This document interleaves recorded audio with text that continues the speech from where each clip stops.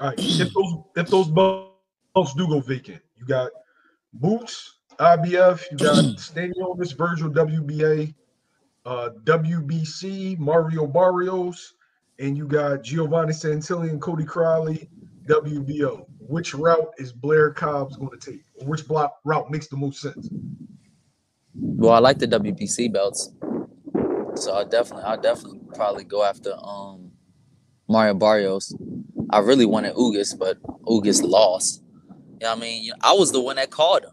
I called him. I called him personally to make the fucking fight happen. He would have made way more money than the fucking money that he made fighting Mario Barrios. You know what I mean? As a sideshow for another event. But he chose otherwise.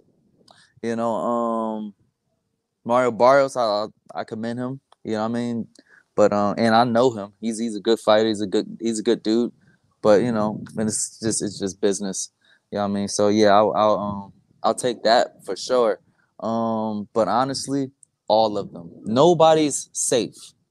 Once I get moving, once I get back active, nobody's safe. Ennis is not safe. Give me the order that you take them in. I don't really have an order. You know what I mean? I don't even have an order. Once I get a couple warm-up fights under my belt, I don't really have an order kind of been. Jaron, Ennis, who else?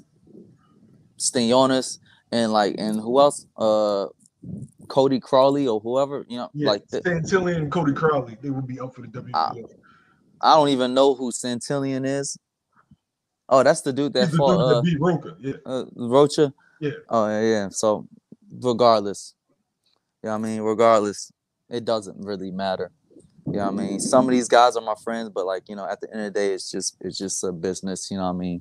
And I truly believe that I am great. I truly believe that I am the best. So, and the thing is, I don't mind proving it. Everybody else can chase and do this and that and play games and finesse their way to the top. I'll knock them all off, back to back, one by one. Get me back moving and grooving, and then yeah, we can pretty much attack all of them.